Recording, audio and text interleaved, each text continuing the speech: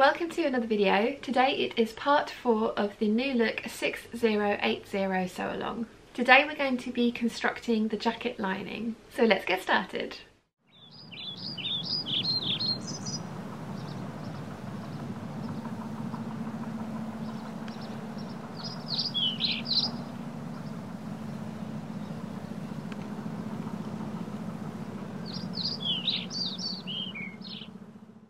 Okay, so now that we've finished our shell, we get to sew our lining. How exciting! So this is the back piece and I have it still with the crease here. And this is the 5/8 of an inch seam allowance that you would usually be sewing at if you had cut the panel out without the extra here. So what we need to do is find out from our facing piece, this is the back neck facing, and we need to find out how deep this is, which is 3.5 inches. So what we're going to do from this mark here, we're going to sew down 3.5 inches and a back stitch there. This is the little mark we've got on the bottom, so we're going to sew from there 2 inches up and back stitch, and that is the 2 inches that is the width of our facing at the back. So 3.5 inches down at the top, 2 inches up at the bottom. We are then going to press those so they form pleats and tack them into place, but I'll show you as we go. Okay, so I've sewn the back together 3.5 inches down, and then I have kind of formed a pleat and top stitched that down along the top stitch that down in the seam allowance, and I've done the same down the bottom.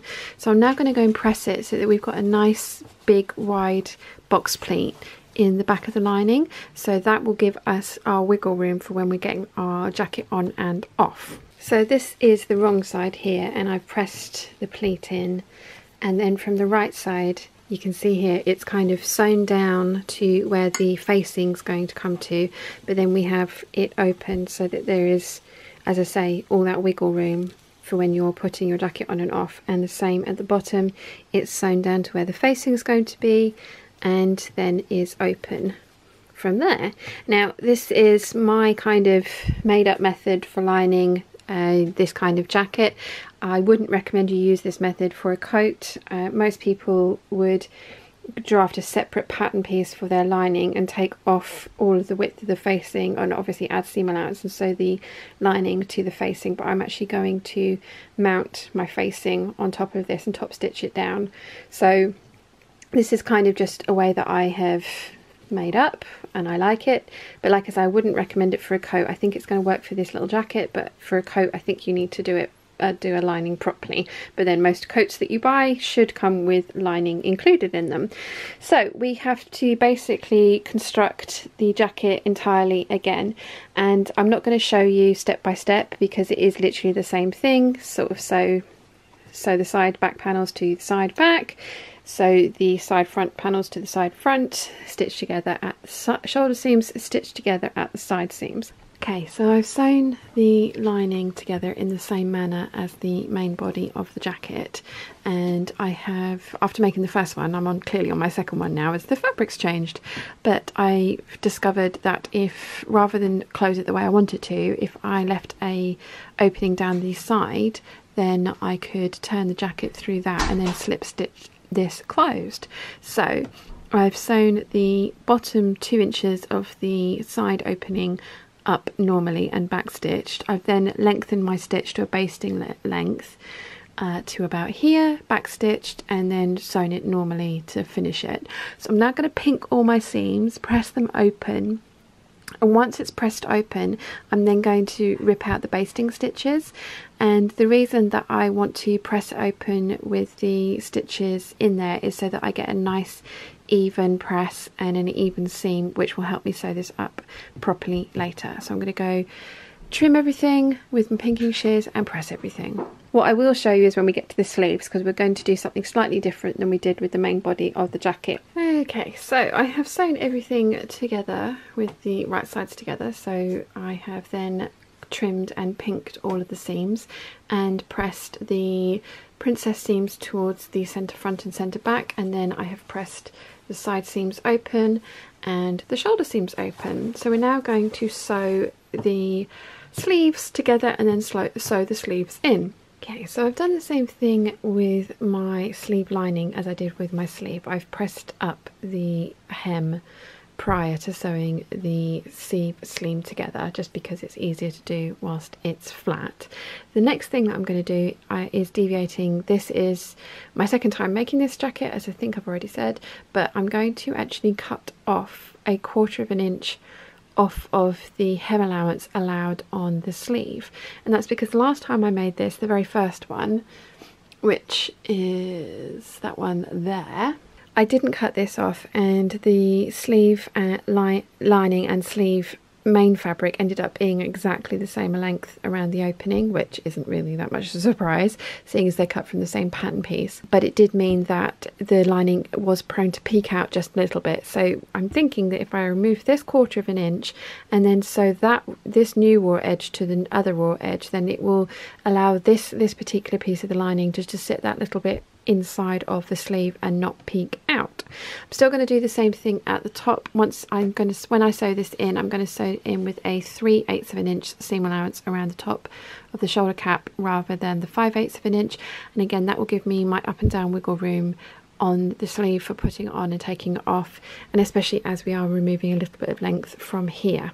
At least that's the theory. But we need to sew it with that press open like that, so that we just have the crease there for the memory of where the hem is going to be. And we're going to sew this right sides together at 5/8 of an inch up each side seam of the sleeve. So I've sewn up the seam of the sleeve, I have pinked the edges and I have pressed it open. I've sewn a line of e-stitching around the sleeve cap at 5/8 of an inch. Now I'm going to pin this into the lining, obviously right sides together, and then what the difference between this and the shell is that we're going to sew this at 3/8 of an inch, and that will give us an extra 1/4 of an inch of wriggle room up and down the sleeve with our lining piece. So we're going to pin this in, matching up the notches. So this is the double notch, so this is the back. We're going to match up the notches and then sew at 3/8 of an inch. Okay, so now that we've got our sleeves in, the next thing we're going to do is pin our facing to our lining, and we're going to sew it together around the outside edge at 1/4 of an inch. So you're going to need to match up your shoulder seams, you're going to need to match up the side seam here, you're going to need to find the center of the facing and match that up with the bottom of our pleat, and as I say, we're going to base that together at 1/4 of an inch the entire way around. Okay, so I have sewn the facing, wrong side of facing to right side of lining, and I've done that at 1/4 of an inch, and I've now gone around and pinned the inside of the facing down. And you want to do that by matching up your seams, so the side seam there, the shoulder seam, you want to match the centre back with the centre pleat that we made earlier, same with the lower pleat here, and you need to do this flat on a table, and you need to kind of smooth everything down, and with it still flat, put the pins in flat the whole way around. So once you've pinned it all the way around, we're then going to top stitch this edge of the binding to the lining. And again, I have my blind foot on, I've changed back to my purple thread, and I'm going to, as I say, top stitch the entire way around.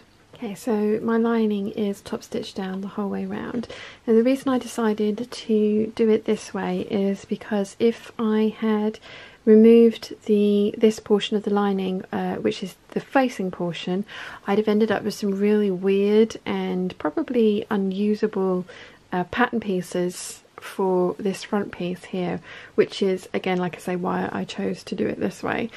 I have done this with other jackets and it's worked, so I kind of hope that it's going to work this time. I think it will, but as you can see, because we'd top stitched our pleat down to 3.5 inches, that's starting nicely at the bottom of our facing, and again we top stitched it down to 2 inches here, so we do have that extra room that we need for the movement in the lining, and also our sleeves are stitched in at 3/8 of an inch rather than 5/8 of an inch, so there's some room, there will be some wiggle room with the sleeves as well.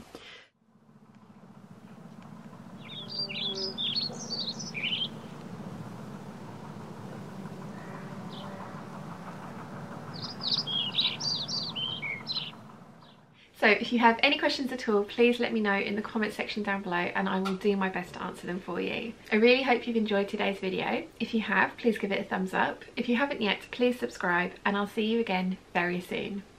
Bye!